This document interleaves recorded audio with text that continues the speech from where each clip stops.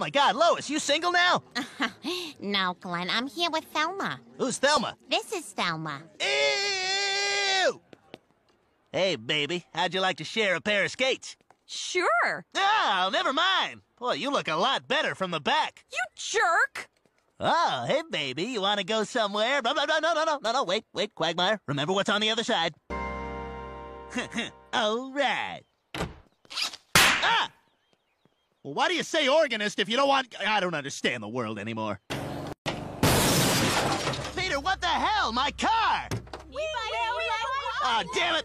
Hey, come back! เฮ้ย จะไปไหน มานี่ อีดอก กูจ่ายเงินไปแล้ว กี่กอง กูตกลงกับพ่อมึง ทำไมไม่ตอบ Good afternoon, ladies and gentlemen. This is your captain, Glenn Quagmire.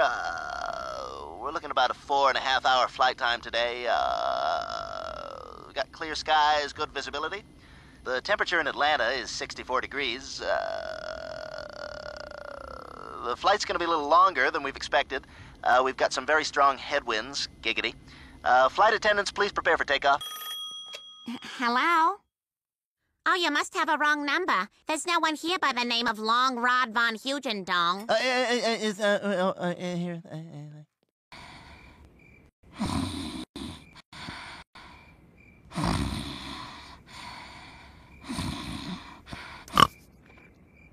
Didn't mean to wake you.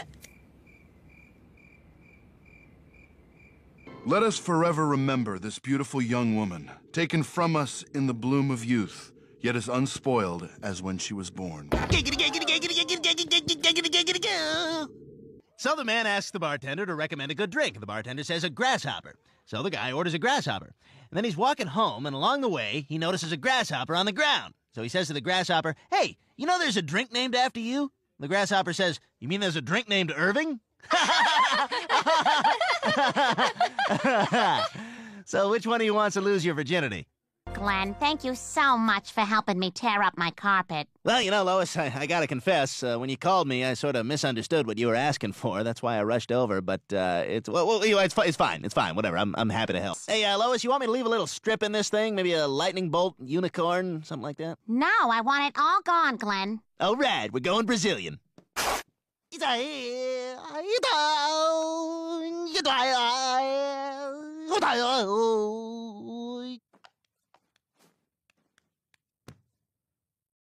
Oh. Hey. This the week you guys were coming out? Huh. And here I am, cream on my face, hair a mess, and in mid-coitus. I must look a sight. And when he woke up in the morning, she was still in his bed. Ah!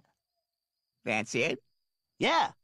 And then she wanted to make him eggs. Ah! And he said, "Oh, I don't have time. I got a meeting at 12:30. And she said, "I'll drive you there." Ah! And he said, no, it's at my office. It's like a half-hour commute. And she said, "I don't mind. It's on the way to my kids' preschool." Ah! Ah! Ah! Ah! Lois is going to get the entire female vote because of me. I've been having sex with every woman in town non-stop for the past 2 days.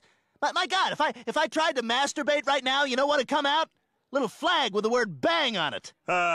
Well, folks, this is it. The last of the votes have been tallied, and we're getting the final results in now. Quahog's new mayor is Lois Griffin.